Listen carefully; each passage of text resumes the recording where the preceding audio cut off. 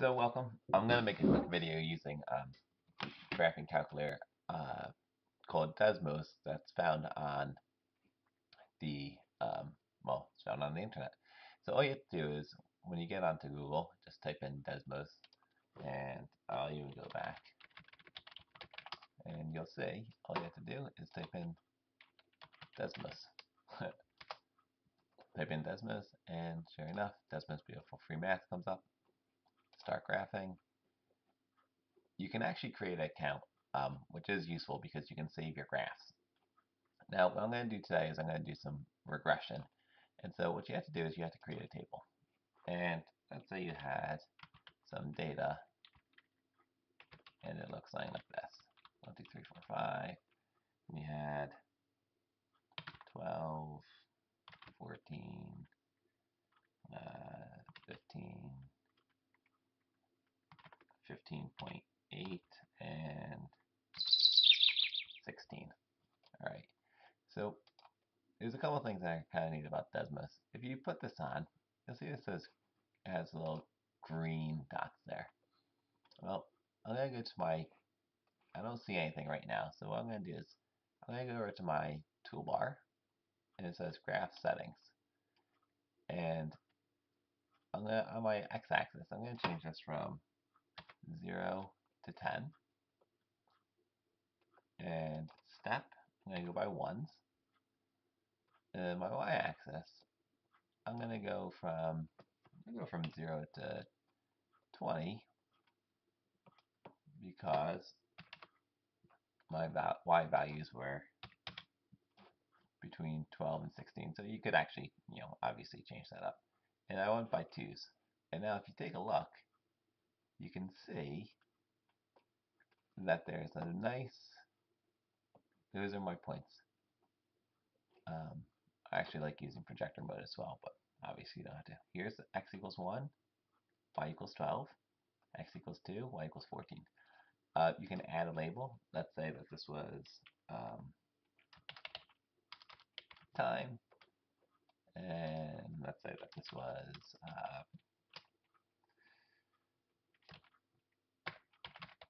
emails answered. All right, so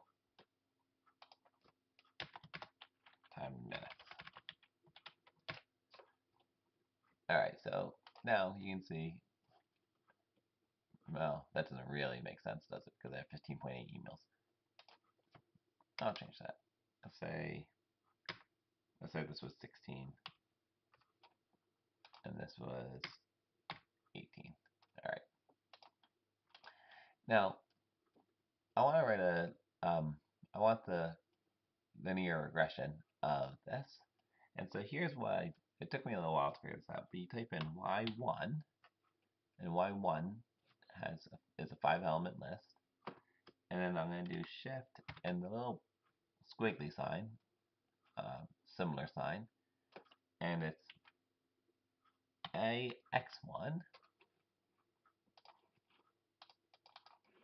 ax1 plus b.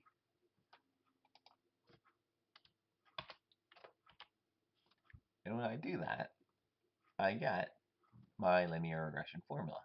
And you'll see, here's the here's my line of best fit, and it's A is 1.4 and B is 10.8.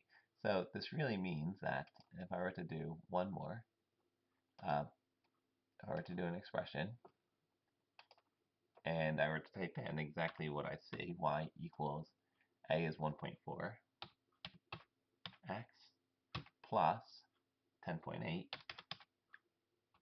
you'll see it's the same exact line as my purple line, which is why you can't actually see it. If I get rid of that, you'll see it goes down. If I put in the 8 again, it's the same line. So it's nice because it does it for you. It doesn't tell you that it's 10.8. Y equals 1.4, x plus 10.8. They also have a residual plot.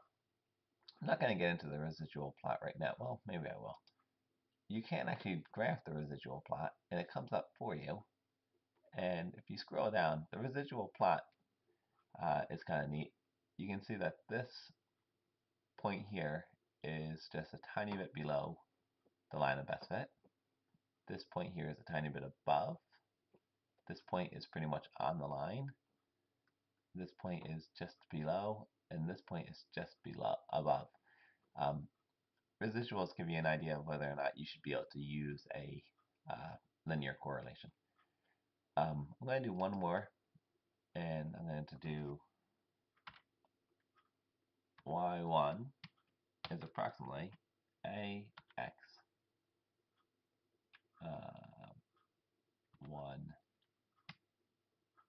squared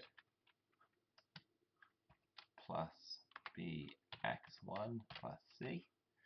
And the reason why I did this is because it ends up being it should end up being a quadratic regression, but it's not. And you can see the reason why it's not is because a equals 0, so therefore it stays as a linear. In any event,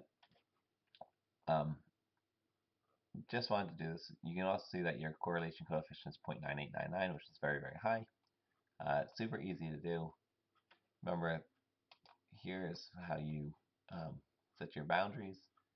It actually even reset them for me, which is kind of nice. So you can put in your data and then graph it. You don't need to have these both on the same graph, so you can do this independently. Gives you your R values, gives you your residuals. It's pretty awesome.